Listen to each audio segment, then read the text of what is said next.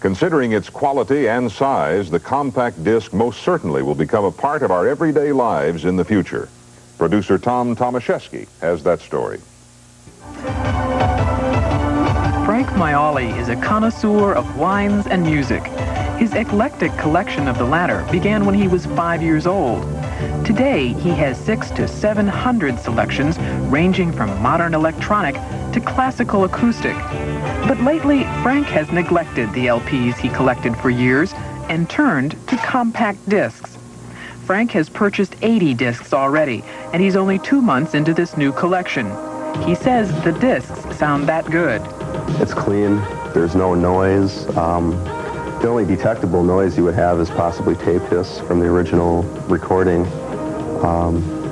Otherwise, you don't have the disturbing surface noise, pops, clicks, distortion. Frank's new passion does cause problems. For example, classical compact discs take advantage of the 70 minutes worth of recording time on CDs. He feels cheated when he pays near the same price for rock CDs that are only 45 minutes long. Frank is also having trouble finding the European titles he likes. Often he has to take his second or third choice. Frank was so worried about availability that he began buying compact discs even before he bought his disc player. I saw a title that I'd like, and I thought, by the time I get a CD player, I don't know if that title's still going to be in print, so I bought it. We see that growth continuing this year. We see it going to new heights really in the fall of '85, and we really don't see any lessening of the demand. Jim Frischie is the general manager of the only CD factory in the United States. This Terre Haute, Indiana plant is a joint venture of CBS and Sony. He admits that learning to make the discs took time. That's a picture of the pits and plateaus a laser reads on the underside of a spinning silver platter. No more needle dragging across grooves in vinyl. This music is computer controlled. That changed things considered basic to engineering quality recordings. They would compress or they would boost selections. It's not necessary to do most of those things or do those kind of things for CD, because you can go from no content to the burst of a drum or the beginning of an opera, whatever, and reproduce it on CDs without loss in content. Those pits and plateaus on CDs representing music today could represent text tomorrow, a book maybe, even an entire dictionary.